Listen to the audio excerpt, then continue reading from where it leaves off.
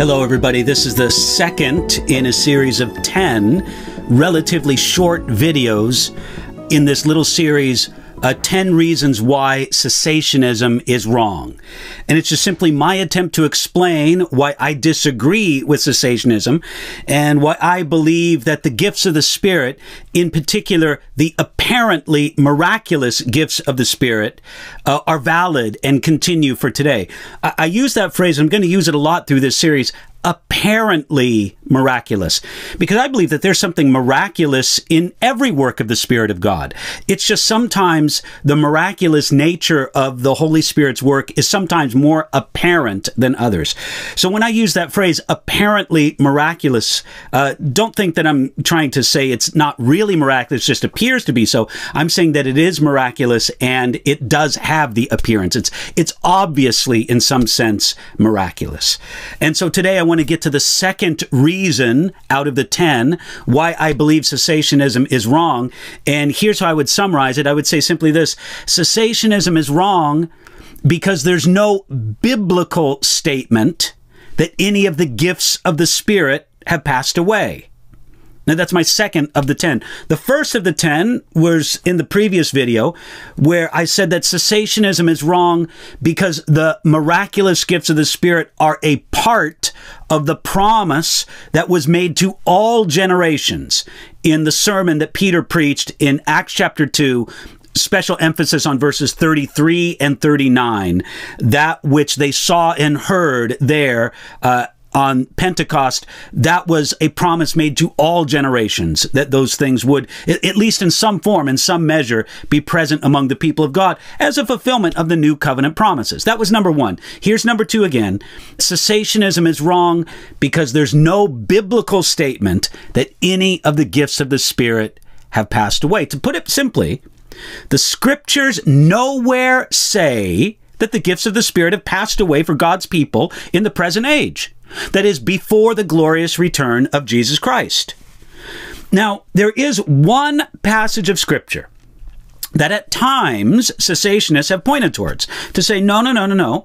The Scriptures actually say that some of the gifts of the Spirit will pass away in this present age. The passage they point to is 1 Corinthians chapter 13, verses 8, 9, and 10. We're going to take a look at that, and I'm just going to tell you that I believe that to claim that 1 Corinthians chapter 13, verses 8, 9, and 10 says that all or some of the apparently miraculous gifts of the Spirit will pass away in this present age is a profoundly wrong understanding of the text. So let's take a look at this passage, 1 Corinthians chapter 13, starting at verse 8. The Apostle Paul, obviously writing by the inspiration of the Holy Spirit, says this: "Love never fails, but whether there are prophecies, they will fail. Whether there are tongues, they will cease. Whether there is knowledge, it will vanish away. For we know in part, and we prophesy in part. But when that which is perfect has come, then that which is in part will be done away." Here, of course, you have to appreciate, yes, in some sense, the brilliance of the human penman that God used, the Apostle Paul. But then there's just also, obviously, the brilliance, the majesty of the Spirit of God speaking in an inspired sense through Paul, the inspired penman at this point, where Paul makes the case in 1 Corinthians chapter 13, sandwiched right there in between two chapters that speak more about spiritual gifts than any other chapters in the Bible, any other books of the Bible. He has this majestic chapter on love. And he says here in verse 8, love never fails. Paul was addressing the overemphasis that the Corinthian Christians had on the manifested gifts of the Spirit. They were so interested in these manifested gifts of the Spirit, so interested in tongues, so interested in what they thought was prophecy, so interested in perhaps working of miracles, whatever it might be. They were so interested on that they had somehow neglected love. And Paul shows how the Corinthian Christians and every believer, us today, how we should focus more on love than the gifts, that we should give more attention to love than the gifts, because, and this is his argument in verses 8, 9, and 10 here in 1 Corinthians 13, the gifts are temporary containers of God's work, but love is the work itself. Therefore, the gifts of the Holy Spirit are appropriate for this present age, but they're not permanent. They are imperfect gifts for an imperfect time. But verse 10 says, but when that which is perfect has come. Paul says that when that which is perfect has come, then the gifts will be discontinued. Now, Christians have debated, what is that which is perfect? Some people say that it was the lives of the apostles, which would be kind of a funny thing to claim, because if anything you know about the apostles of Jesus Christ, both during the Gospels narrative, the history recorded in the Gospels, and the history recorded in the book of Acts, and what we know from church history outside of that, those apostles were not perfect. So the apostles weren't perfect. The completion of the New Testament canon, some people say that that was perfection. The majority of Bible commentators agree, not all by any means, but I think a majority agree that that which is perfect is fulfilled when we are in the eternal presence of the perfect one, when God's people are with the Lord forever, either through the return of Jesus Christ or their graduation to the realm of the eternal. That biblical Greek word for perfect is telos. And considering the way that the New Testament uses telos in other passages, especially other passages in 1 Corinthians, it certainly seems to be speaking about the coming of Jesus. In 1 Corinthians chapter 1, verse 8, again, the same book, the same letter, epistle in the New Testament, Paul wrote this, 1 Corinthians 1, 8, who will also confirm you to the end. That's the word telos. That you may be blameless in the day of our Lord Jesus Christ. Again, there he's talking about the day of our Lord Jesus Christ, the consummation of all things. 1 Corinthians chapter 15, verse 24, Paul wrote this, then comes the end, the telos, when he delivers the kingdom to God the Father, when he puts an end to all rule and all authority and all power. Again, a reference to the consummation of all things in the glorious second coming of Jesus. That defines that which is perfect. That which is perfect has not yet come, and so the gifts are valid until that which is perfect comes. Now, with his eye on that ultimate consummation of the glorious return of Jesus Christ, that's why Paul can say in verse 8, whether there are tongues, they will cease. Now, many of those who believe that the more apparently miraculous gifts of the Spirit ended with the apostles, John MacArthur would be one example of this. They claim that since the verb here, will cease, is not in the passive voice, but it is in the middle voice.